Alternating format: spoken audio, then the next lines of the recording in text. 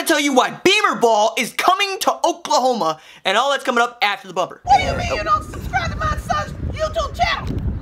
Mama, no! Just snap the damn ball, RJ. What's up, kid folk? It's RJ Young. I am not on a step mill. If this is your first time here, consider hitting the like and subscribe button because I upload a video every single day. It's always OU related, college football related, sports related. We have a good time. All right, so Beamer Ball is coming to Oklahoma. We know this, not just because, well, actually just because Shane Beamer's here. So we get to call it Beamer Ball, even though it's not Frank Beamer. It's his son, and his son knows how to coach special teams. It's one of the things that he loves. It's one of the things that he's good at. And Jay Boulware, Oklahoma's special teams coach, is excited to have him on staff, and he made a point of saying, yes, bringing Shane Beamer on to help us, to help me, was a great decision by Lincoln, and special teams has been a point of emphasis for the Sooners all during spring ball. As a matter of fact, he said that in a Tulsa World story. We've put a lot of emphasis on it. There's been a lot more meeting times for us, walkthroughs, things that we can do to try to be better in that area. Coach Riley's done a great job this spring of giving me and Coach Beamer time to go out there and lay the foundation for a productive fall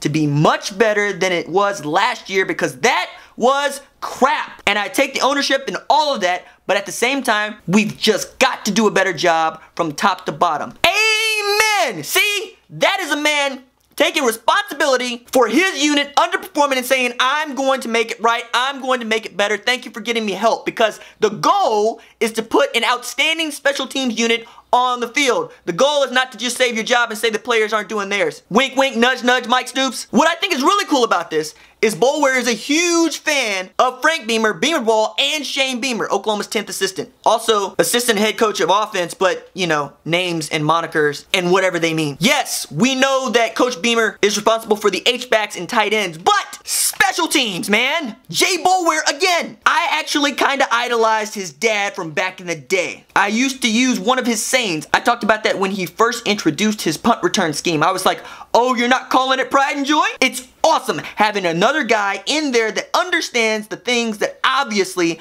I have to go through and really just taking the workload off of me. It's been a tremendous blessing for me. I spent countless hours. The expansion of Dimitri Flowers' package, and then the tailbacks, and then all 4 special teams. I had a lot on my plate.